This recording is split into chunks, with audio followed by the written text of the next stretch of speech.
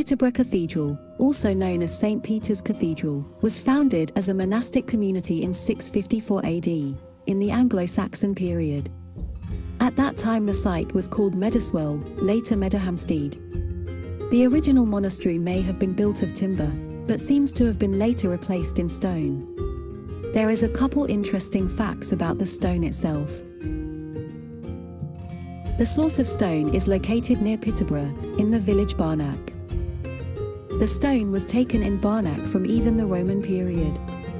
The former quarry is called now Hills and Holes, and this is a site of special scientific interest, and one of Britain's most important wildlife sites. Many significant objects, such as churches, cathedrals, abbeys, and even the oldest Cambridge University colleges, were built of Barnack stone. In 870 the cathedral was supposedly destroyed by Vikings. How can we know it? Well, there is an ancient stone carving in the alcove of the new building, the header stone illustrating 12 monks. This medieval carving commemorates the destruction of the monastery and the death of abbot and monks, when the area was sacked by the Vikings in 864. The header stone was likely carved sometime after the raid, when the monastery slipped into decline. In the mid-10th century monastic revival, a Benedictine abbey was created in Peterborough. After the Norman conquest in 1066, the area around the cathedral and the cathedral building itself largely changed their shapes. The Romanesque style windows and arches were rebuilt into a Gothic style. The ceiling, completed between 1230 and 1250, still survives. It is unique in Britain, and one of only 4 such ceilings in the whole of Europe. In 1539 the Great Abbey of Peterborough was closed, and its lands and properties confiscated by the King Henry VIII. To increase his control over the church in this area, Henry VIII created a new bishop and Peterborough Abbey Church became a cathedral in 1541.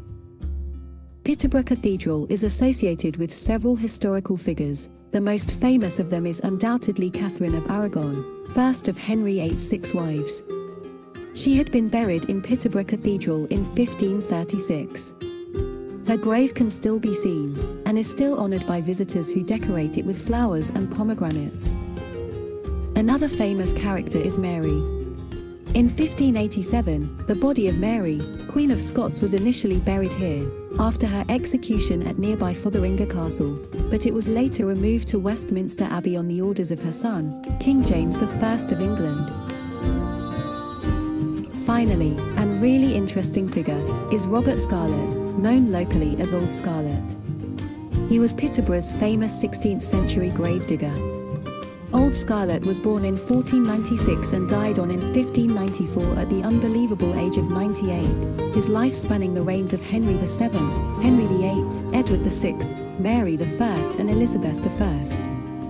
He has buried 2 queens, Catherine of Aragon and Mary Queen of Scots, scores of clergy and at least 2 generations of local people in and around Peterborough, often twice, once when they died and later, to move bones or make space. When Old Scarlett died, the townsfolk took him to their hearts and insisted he be buried in the cathedral, where he now lies immediately below his fresco. Our visit to Peterborough Cathedral is over for now. We highly recommend visiting this gorgeous building, and take a guided tour to hidden sites of the cathedral.